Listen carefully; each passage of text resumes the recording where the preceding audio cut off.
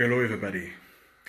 Today, I want to talk about the Holy Spirit, and I want to talk about speaking in tongues, because there's a lot of misunderstanding about speaking in tongues and the Holy Spirit. Because in the body of Christ, there are those who believe in the Holy Spirit, those who don't, those who believe in the baptism of the Holy Spirit, those who don't. There are those who believe also into speaking in tongues and even singing in tongues, but some also don't believe that. Others call it demonic.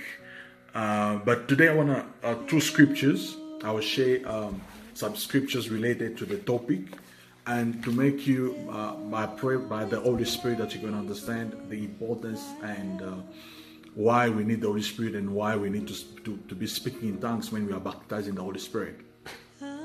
First of all, the Bible says in Romans, we're in Romans 8, verse 26.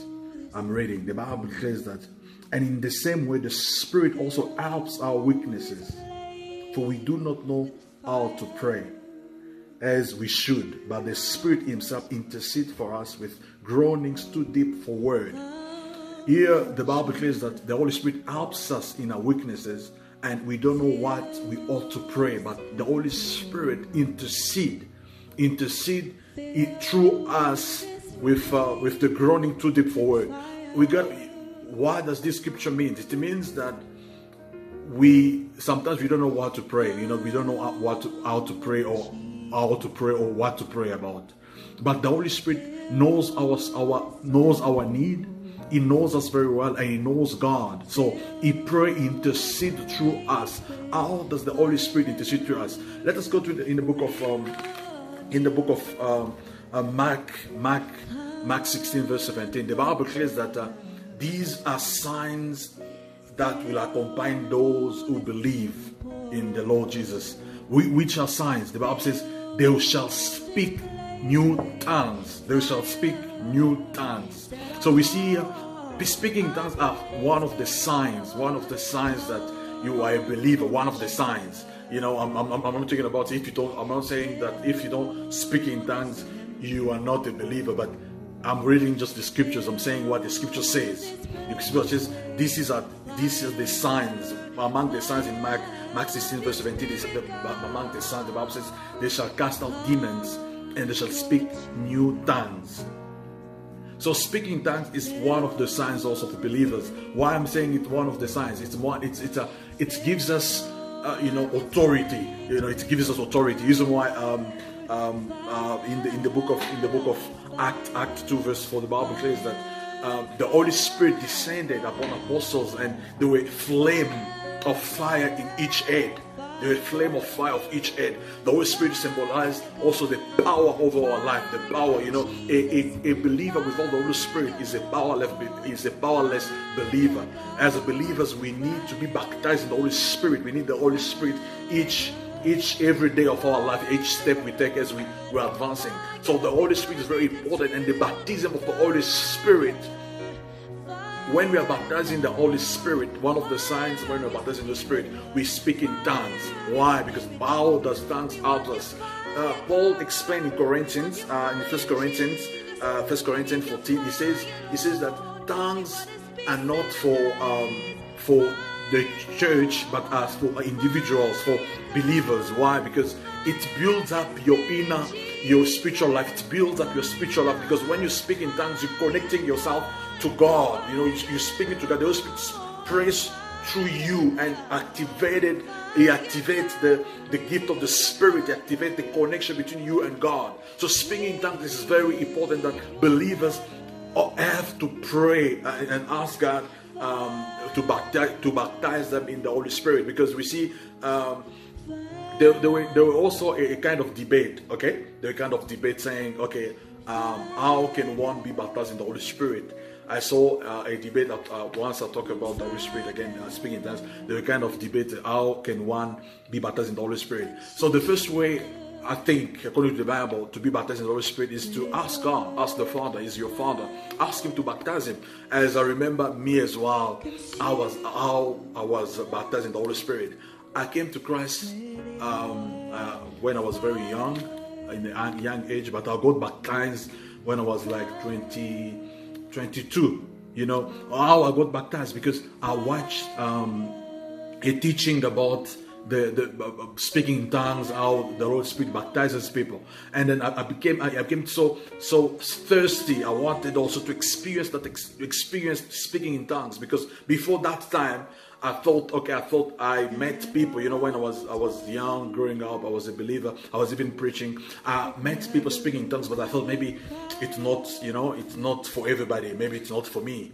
And then what happens to me is that I started seeking God. I said, God, if this gift of speaking tongues, this thing of speaking tongues, it's possible for everybody, and it's gonna also help me as well. Please baptize me. So I started praying and seeking God. And one day I was praying. It was around 1 o'clock in the morning. And as I was praying, and then I started speaking, a strange language that I couldn't stop even speaking it. I started speaking. I went on for hours, and then that day I was baptized in the Holy Spirit. Now, since then, even the baptism of the Holy Spirit even become even more stronger, more authority, with more authority as God.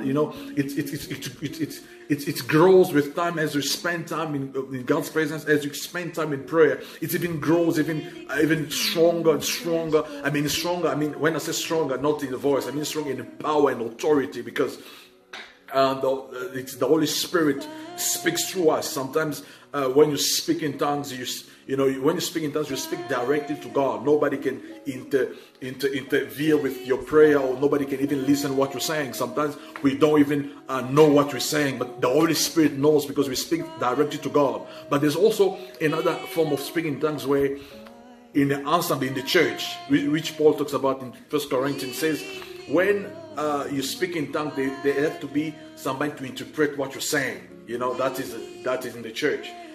You're praying in church. We are praying in the church. We have a service, and then the Holy Spirit touches somebody, and then starts speaking in tongues, and then that tongues might be a message, a prophecy, a message which God wants to convey to you people. So you need an interpreter, somebody to interpret what the person is saying. But there's this speaking tongues that it's just you and God in your closet, building up your inner life. It's very important. I know there's a lot of controversy around this topic, but don't take me for word. Just seek God. Just seek God and pray and ask Him. It's possible. Me, I did not go to anybody. I pray, and I was baptized.